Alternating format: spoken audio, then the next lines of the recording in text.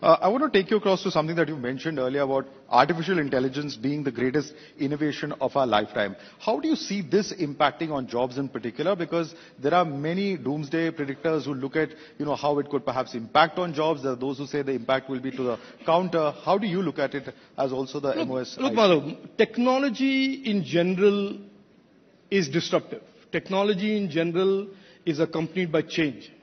That was true when the PC came on the scene. That is true when the mobile device came on the scene, and that will be true when AI hits. That was true when the internet happened, and that is true when AI will come into our lives in a bigger and a deeper form than it is today. It is disruptive. There's no doubt about that.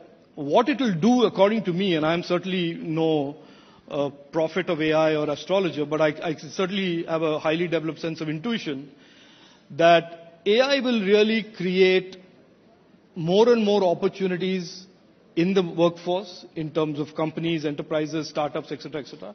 It will certainly replace some jobs. It will certainly transform some job roles.